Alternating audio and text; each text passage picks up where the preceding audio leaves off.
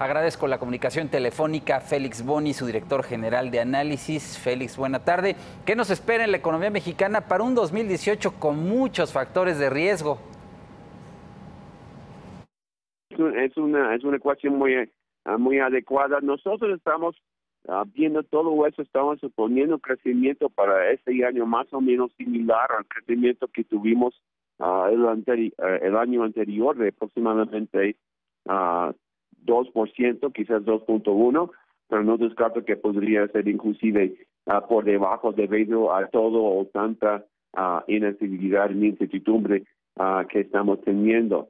Nosotros pensamos que la economía mexicana podría ser beneficiada, por un lado, como siempre, por la demanda que viene de Estados Unidos y las relaciones que existen entre pues la red de manufactura entre los dos países. Ese, por un lado, es el positivo, pero hay que suponer que sí vemos mayor demanda en el sector manufacturero que hemos visto. El último trimestre no fue tan positivo en ese sentido, pero esperamos que a la larga sí va a prevalecer esa relación.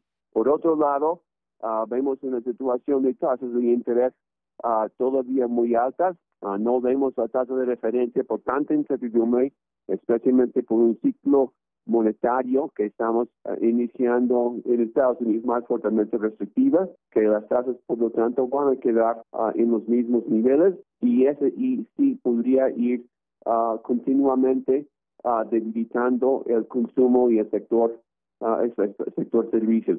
Es algo que habíamos visto en todo el año pasado, pero con esa restricción monetaria que estamos anticipando en Estados Unidos, no vemos tanto alivio en ese sector como hubiéramos esperado antes. Sobre esto último, claramente, Félix, otro reto es la inflación para que regrese a niveles de 3 a 4%, lo que no va a ser fácil.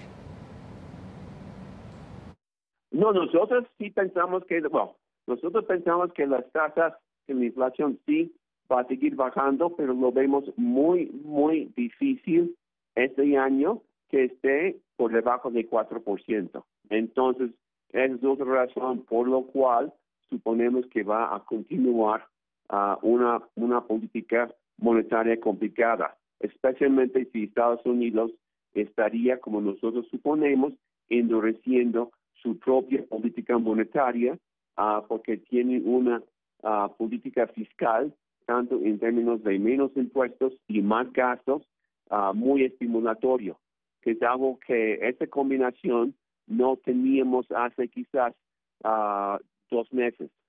Ese es un elemento nuevo en términos de una política de gasto mayor que antes teníamos. A medida que nos acercamos a las elecciones en México, ¿cómo afecta este proceso a la economía? ¿Hay ya inquietud entre los inversionistas?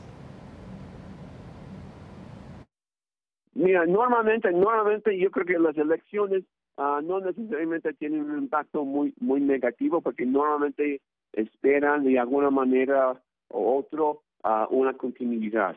Obviamente este año puede ser distinto y obviamente no vamos a saber hasta que después de las elecciones.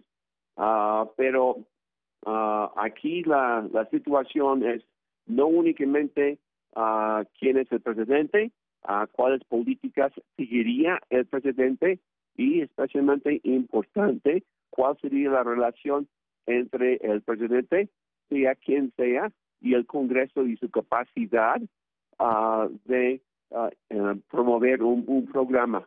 Eso sí, hay dudas y podría tardar varios meses antes de que sepamos la respuesta.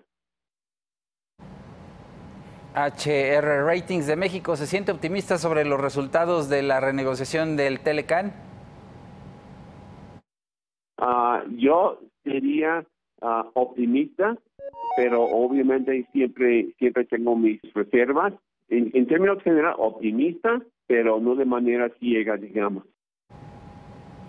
Bien, Felix Boni, gracias por estos comentarios. Muchas gracias, Víctor. Buenas tardes.